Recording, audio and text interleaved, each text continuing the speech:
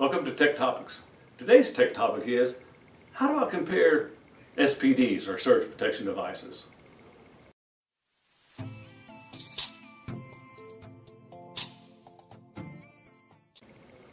If you go to Google and type in surge protection device or SPD, you're going to come across hundreds and hundreds and hundreds of different brand names for surge protectors.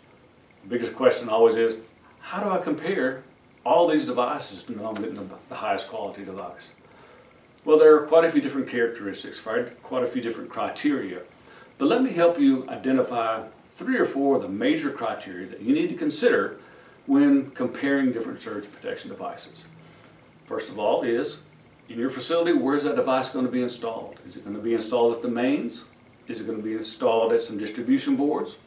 Once you know that information, then you can begin to decide how much peak surge current do I need. And those start anywhere from 20 kiloamps, 20K per phase, all the way up to 300 kiloamps per phase. Really overkill in our opinion.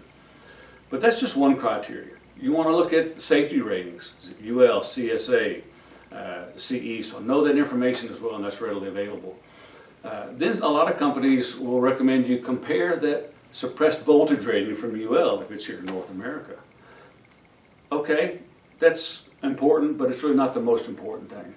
Look at warranty. Is the warranty 1 year, 5 year, 20 years? Does it cover only materials and workmanship? Does it cover lightning? If you're in a high lightning prone area, make sure that warranty is going to cover a lightning strike in the event that it does get through and damage the device. But our recommendation is, when you're looking at comparing the best surge protection, the #1 transient environment, or transient in America, in the world today, is that switching transient. If you're in an area where you're protecting highly sensitive electronics, where it's a process control, process automation, industrial Internet of Things, or Industry 4.0 type equipment, you want to get a device that has very, very tight clamping on those ring wave events, on those 100 kilohertz switching transients.